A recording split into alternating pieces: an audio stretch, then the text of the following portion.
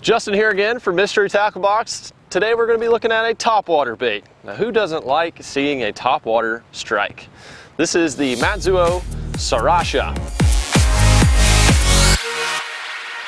One of the things that makes it unique is that it has tungsten components in it, so even though it's small, you can still get distance on it.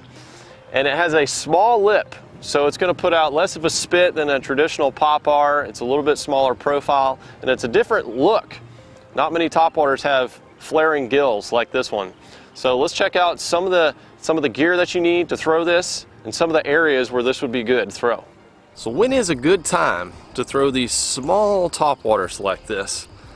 I'm going to say post-spawn is amazing, but also right during the spawn, anytime the water is over that 65-degree mark, I'm going to say you're in the clear to throw topwaters.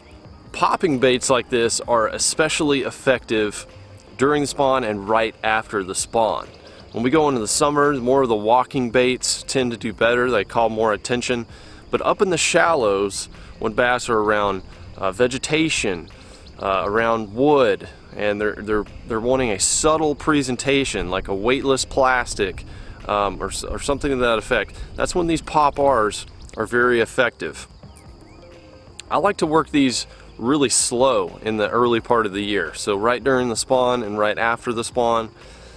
A twitch, pause, twitch, twitch, pause, pausing for 4 or 5, maybe even more seconds than that.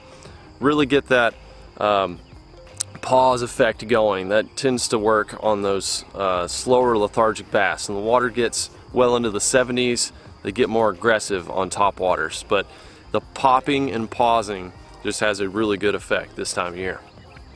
So if you've got clear, calm, early morning, late evening conditions, or just overcast low light conditions in general, I'd say this is going to be a fantastic lure to throw right up there in real shallow water where those bass are, and it's not going to spook them, and they'll come up there and just grab it. It's not going to be a big explosion usually in the cooler months. They're just going to come up there and slurp it in, and then you might have a big one on the line. So that is the Sarasha topwater. If you want to learn more about fishing baits like this, you can subscribe to the Mystery Tackle Box channel where you got videos coming at you all the time. And if you want to get baits like this sent to your doorstep, just go to mysterytacklebox.com, sign up for a plan that's right for you, and get them sent right to your door and get to fishing. We'll see you on the next video.